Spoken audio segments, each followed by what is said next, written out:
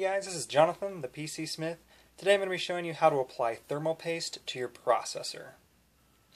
Some of you might be wondering, why do we even need thermal paste between our heatsink and our CPU? Well, the heat transfer doesn't go well from metal to metal. It needs something in between so that it absorbs that heat from the CPU into this heatsink with the fan cooling things off. In my situation today, I'm actually replacing the thermal paste that's on the heatsink here and the CPU because this is obviously the stock cooler, and I ran it through the CPU through a bunch of tests and it was running really hot. So I just used the pre-installed thermal paste that came with this fan, but obviously that's not doing the trick. So I'm going to show you how to remove the thermal paste here on the heatsink and the CPU.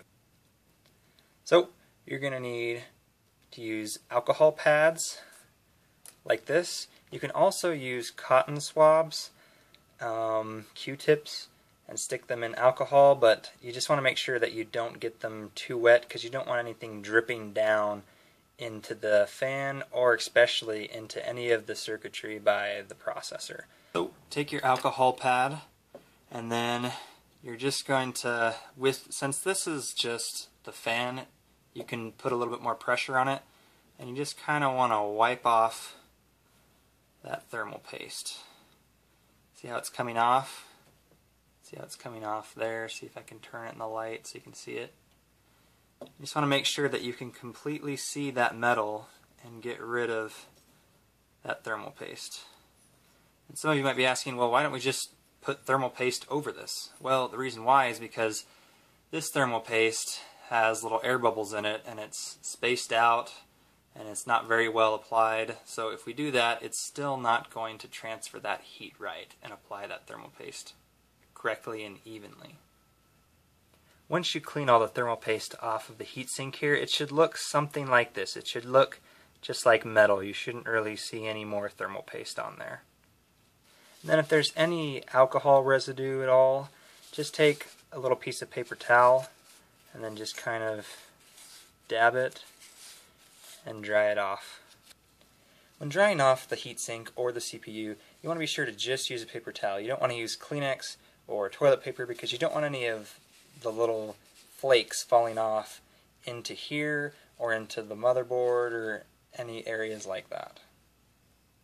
There's two ways that you can clean off the thermal paste on the CPU. One, you can remove the CPU out and clean it, or you can leave the CPU in its socket. The only problem with doing that is while you're cleaning it, you just have to be very, very careful not to get any of that alcohol liquid onto any of the silicone here or down into the CPU socket. So I recommend taking it out. So you're just going to want to take this little handle and move it to the up position. So that way it unlocks the CPU. Then go ahead and grab the CPU by the sides here and just pull it out gently. Also, when you're handling the CPU, just be sure that you touch it here on the sides and not these pins. You want to make sure not to bend any of the pins or get any oil from your fingers onto those pins. So just be careful while you're handling that. Then take your alcohol swab and just begin cleaning it just like you did the heatsink fan. So it should look something like this.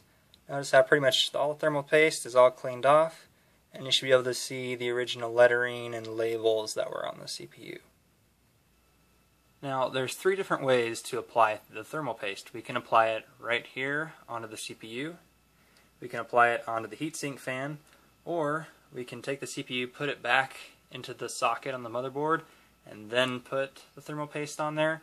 I prefer not to do any of those except for just putting it on right here on the CPU because I don't want to get any thermal paste again on the motherboard or any of the silicone there or in the socket. And I don't want to put it on here because sometimes it'll smear it wrong when you're trying to set it down, and so I just like putting it directly onto the CPU.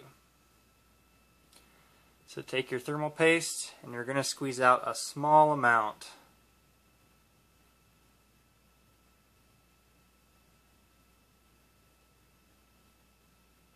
about that much ought to do. So this is my pinky finger. You can see how big that is compared. So you don't need to put on a ton, just about that size.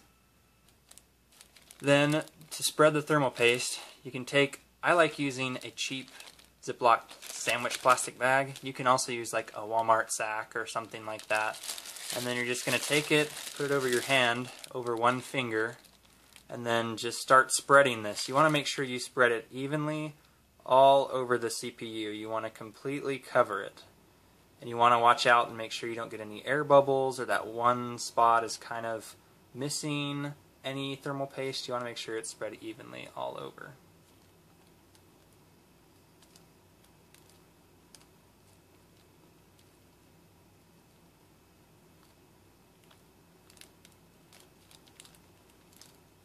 So you're just going to start spreading it like that. Now that you've got it completely covered, I'll try and show you different angles in the light so that you can see some of these lighter or darker spots. Looks like it's kind of missing some, but it's not. It's just the way the lighting is. But you just want to make sure, like I said, to cover the areas, make sure you don't miss.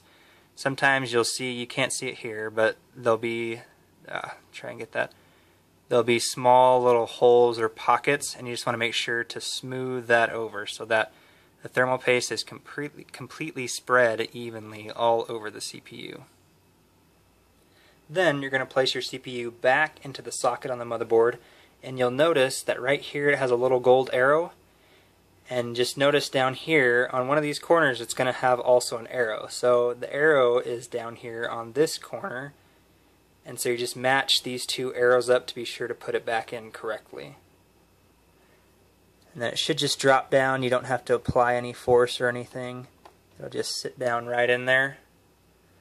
Then go ahead and put the latch down, little handle, into its position under that little clip there. Normally with most Intel processors, they're going to have little holes actually right here where you can just set the heatsink on and you'd screw the heatsink down.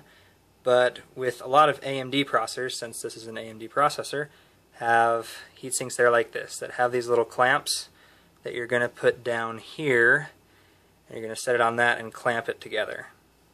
Once you have the clamps under the little mounting things right over here, take this black handle and turn it the other way to completely tighten the heatsink down.